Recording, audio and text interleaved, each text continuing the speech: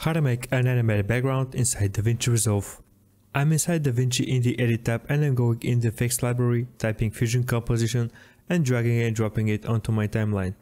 Then you wanna right click on it and select Open in Fusion page. Once inside, you wanna add background from here and then connect it to your media out. You can then highlight background and go in inspector and change the color of the background. I'm keeping mine on black. While background node is highlighted, you want to select Ctrl Spacebar to open the tools, Fluid Effects, type Grid and select the top result. Click on Add. After Grid is highlighted, go to the inspector and you can reduce the row cells to a values of 8 and columns for a value of 12. Then you can reduce the values of 0 to major line spacing, and beneath that you can change the color of that grid. I'm putting mine on red.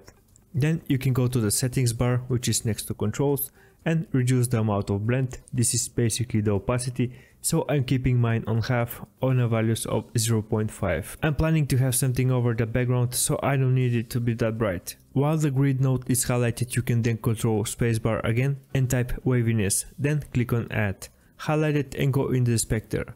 Onto the scale you can put the values of approximately 4 for example, and then on strength again values of 4. Then you can go down on speed, and this is also up to you. I like to keep mine very slow on the values of 0.05. So onto speed I'm typing 0.05 speed and then moving to the next step, and this is by adding another waviness. Control spacebar and I'm adding the same node. I'm going this time and changing the position to horizontal and then putting again a values of 4 both on size and the strength. Speed remains on 0.05 and this is the final result. Nice and smooth grid for background of your videos. I hope it was helpful. You can also watch this video right here. I'm pretty sure you're gonna like it. Thanks for watching and see you in the next video.